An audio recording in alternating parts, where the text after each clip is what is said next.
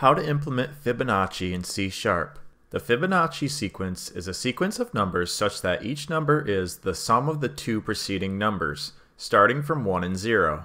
So here's the main method. I will first be calling a recursive version of Fibonacci, and then I'll be calling an iterative version of the Fibonacci sequence. Both of these implementations of the Fibonacci sequence allow for negative and positive integers. Here's the recursive version of the Fibonacci method. Here we take in an integer n. Here's our base case where we have the number 0 or 1. When n is equal to 0 or 1, we return n. If n is greater than or equal to 0, we call the regular recursive Fibonacci method. So the positive method for the Fibonacci sequence is f of n minus 1 plus f of n minus 2. So we simply call our method recursively, sending in n minus 1 and n minus 2 and adding them together.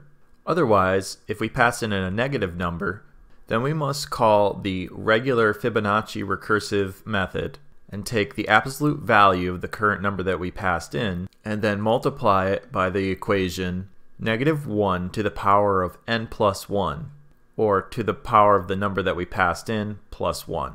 So let's take a look at the recursive version of this algorithm by passing in the number -8. Here we're taking in the number -8. Since it is not 1 or 0, we continue. It is less than 0, so we must go to the negative implementation. And now we simply pass in 8 to our method. Now we'll recursively call our method, passing in 7 and n minus 2, which is 6, which will now call n minus 1, which is 6, and n minus 2, which is 5. Now we're at 6 and we subtract 1, so we have 5, and then we have n minus 2 is 4, and we keep recursively calling. Now our n is equal to 1, so we return 1, and our other n is 0, so we return 0, and we add 1 and 0 together. Now we have another n of 1, so we return 1. And we continue to add our numbers up, so we had 2 before, now we have 4. And eventually we will return 21 and then multiply it by -1. And then our result for -8 will be -21. Now let's look at the iterative version of the Fibonacci series. Taking in a number n, we initialize our current and our previous numbers, current to 0 and previous to 1. You'll notice this works out perfectly fine on the Fibonacci series. Here is the series from -8 to 8. And for -1, we have the number 1, and at 0, we have 0. So as we add 1 to 0, we will arrive at 1. And if we pass in 0, we will not loop through, and so we will just return the same number, which is 0. And all the other numbers will turn out properly as they will add the previous number to the next number and get the correct number. Of course, for the negative numbers, when passed in, we have to check the sign. So I set sign equal to 1. And if the number passed in is less than 0, then we use our power function and take -1 to the power of n plus 1, and then assign our sign either a -1 or a 1, because in the Fibonacci sequence, when going in the negative direction, we can have positive numbers and negative numbers. Next, I take the absolute value of the value that's passed in case it is negative, so I can perform the regular Fibonacci series. And here we simply go from 0 to the digit that we're looking for. In this case, the digit will be 8 since we passed in -8 and took the absolute value of that digit.